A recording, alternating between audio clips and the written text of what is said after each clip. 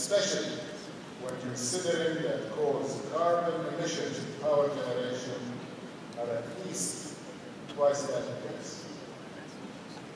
On top of these core energy sources, renewables will also have a role, although technical and economic hurdles remain in the way of their rapid deployment.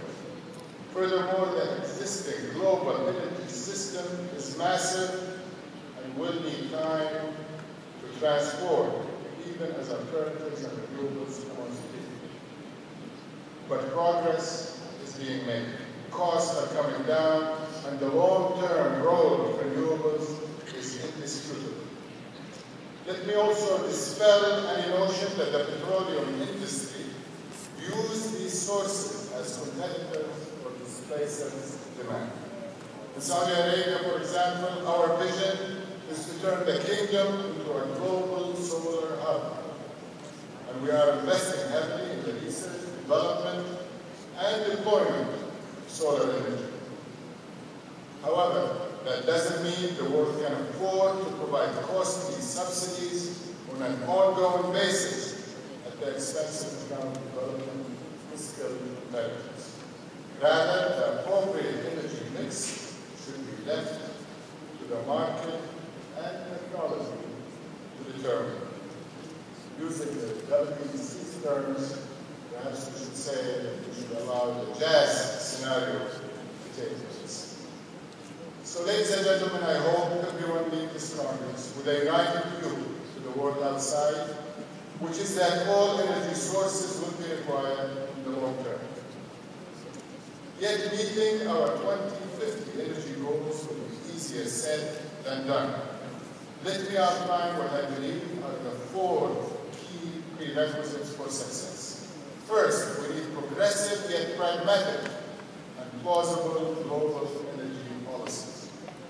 Since all energy sources will be required, we shouldn't prematurely pick winners and losers, selectively subsidize, set unworkable targets, or apply unrealistic regulatory and fiscal regimes.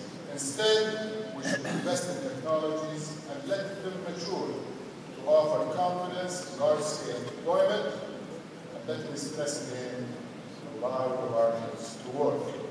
Also, while the industry needs to further enhance the safety and environmental performance of energy sources of all types, there are countless examples of well-intentioned but poorly thought-out policies having multiple unintended consequences. Consider, for example, the undue emphasis on transportation when debating climate change, when in fact, the 50 dirtiest electric power plants in the United States, all coal-fired by the way, emit roughly as much CO2 as half of America's entire fleet of passenger vehicles. Consider also that mandates of biofuels have caused numerous ripple effects, like higher food prices, that cannot be justified given their questionable environmental benefits on a life cycle basis. So policies need to be more rigorous and holistic, and I believe World Energy Council can play a significant advocacy role here. The second prerequisite is that adequate, timely, and long-term investments, financial investments, must be made in all energy sources to ensure sufficient supplies safely and reliably produced and delivered to new consumers. In just the next 2 decades, total energy investment is estimated to be in the range of $40 trillion. That is equivalent to the combined GDP of China, the EU, and the United States. These investments are staggering, and to fund them continuously, projects need to be profitable and bankable. For that to happen, we need more certainty in the future direction of world energy markets. We need relatively healthy prices and the pragmatic policies I referred to earlier. Market stability is also critical, and here Saudi Aramco continues to play a pivotal role. In the past 2 years alone, we have swung our production by more than $1.5 million per day in order to address market supply imbalances.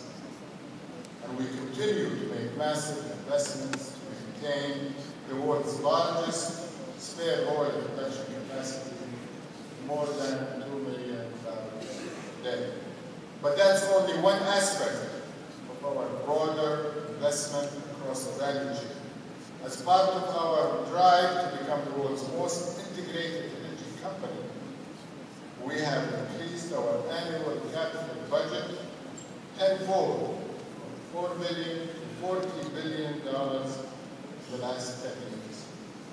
In addition, we have scaled up our investment in talent, R&D, and technology. In fact, my third prerequisite is game-changing, pace-setting R&D and technology, because as I indicated earlier, we need to recover more fossil fuels at lower costs and make them greener, make nuclear power plants safer and better dispose of their spent fuels, and enhance the economic viability and competitiveness of alternatives and renewables to unleash their full potential.